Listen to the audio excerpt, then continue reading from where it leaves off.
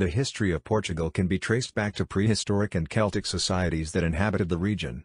The country's name, Portugal, derives from the Roman name Portuscale, referring to the Roman settlement of Portuscale, which was located in present-day Porto. It was first settled by the Celts and later conquered by the Romans. After the fall of the Roman Empire, the area was settled by Germanic tribes, and later it was conquered by the Moors, a group of Muslim people from North Africa.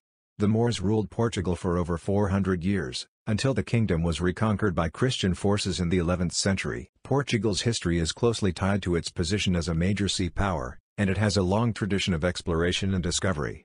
In the 15th and 16th centuries, Portugal became a major European power, thanks to its strong navy and colonization of new lands in Africa, Asia, and South America. The Portuguese Empire reached its peak in the early 16th century, but it declined rapidly in the 17th and 18th centuries due to a combination of economic, military, and political factors. In the late 19th and early 20th centuries, Portugal went through a period of significant political and economic change, including the establishment of a constitutional monarchy and the adoption of liberal economic policies. In the latter half of the 20th century, Portugal underwent a peaceful transition to democracy and joined the European Union.